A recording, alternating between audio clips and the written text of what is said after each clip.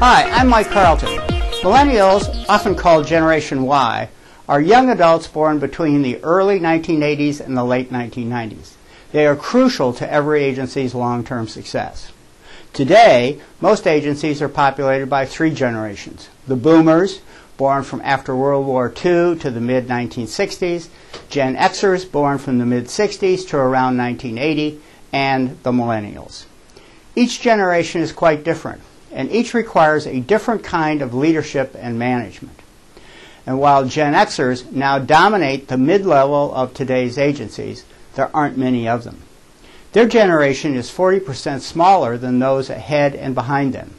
This is why good mid-level talent is in short supply and very expensive. While conversely, millennials are eager, available, and inexpensive. But there is a big gulf between boomers, who are the ones running most agencies, and their young millennials.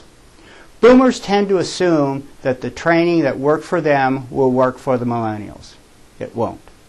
Millennials don't respond well to those traditional techniques. This frustrates the boomers. Millennials are very high maintenance, requiring lots of training and attention. This means that agencies must build or outsource training and mentoring to fit the needs of their young millennials. But millennials are also very high performers. They have excellent educations. They are smart. They have been taught by their doting parents to be highly competitive. Expect more of them. They can and should perform to higher standards than previous generations. Millennials represent the future of every agency as well as the financial well-being for their boomer bosses. But they need training and mentoring as a springboard.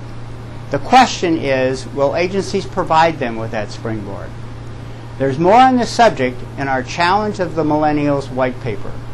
I'm Mike Carlton, and thanks for watching.